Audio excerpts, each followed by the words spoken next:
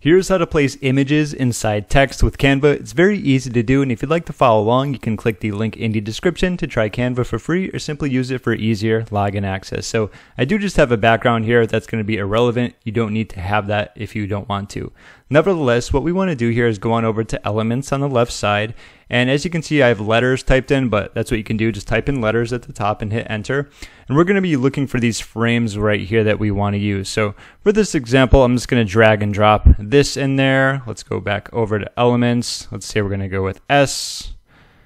And I'm not going to do all, I was going to do the word island, but I don't need to do that many. It's going to take a little bit longer. So we have our sections here. Now all we need to do, say go to our uploads, is we need to drag and drop these specific images that we want to add in. So for this one, I'm going to drag it. You'd notice it's going to take up the whole screen, but we want it right here on the actual letter and let go.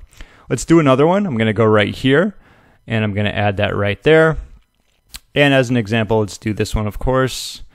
Now there's probably something else you're going to want to do once you add images inside text. So let's click on, say, this letter right here, is we're going to want to move it around. So if we hover over right here, we're going to click on crop, and now we can actually center it what we want shown. Let's say we want to do it like that. We can do this one. Same thing with right here. Let's go here and click on crop, and we can just have a good idea of what was going to be in that specific letter. Do done, and then just like this, one more time, we're going to go with crop, and we're on the L, so let's do something like that. I think looks perfectly fine.